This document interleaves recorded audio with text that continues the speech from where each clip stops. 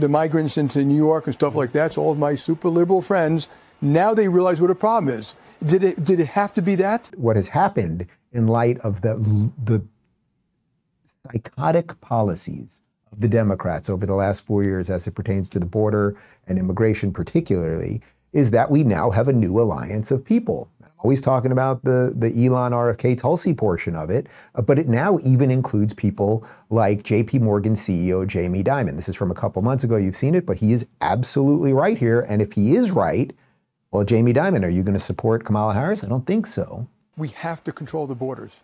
We need more merit-based immigration. We need more seasonal immigration. We need more.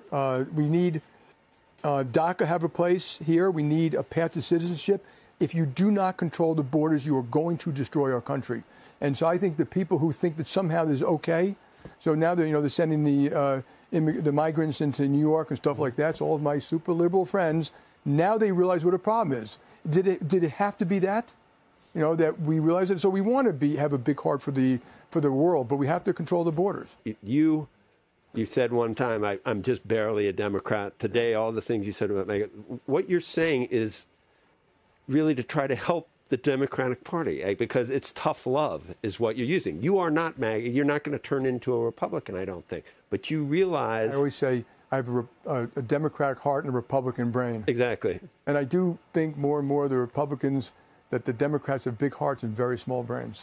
They should be a little more thoughtful about policy and how things work. If on the front end, all of the things you're doing to try and help people actually on the back end end up hurting them, you need to cop to that someday.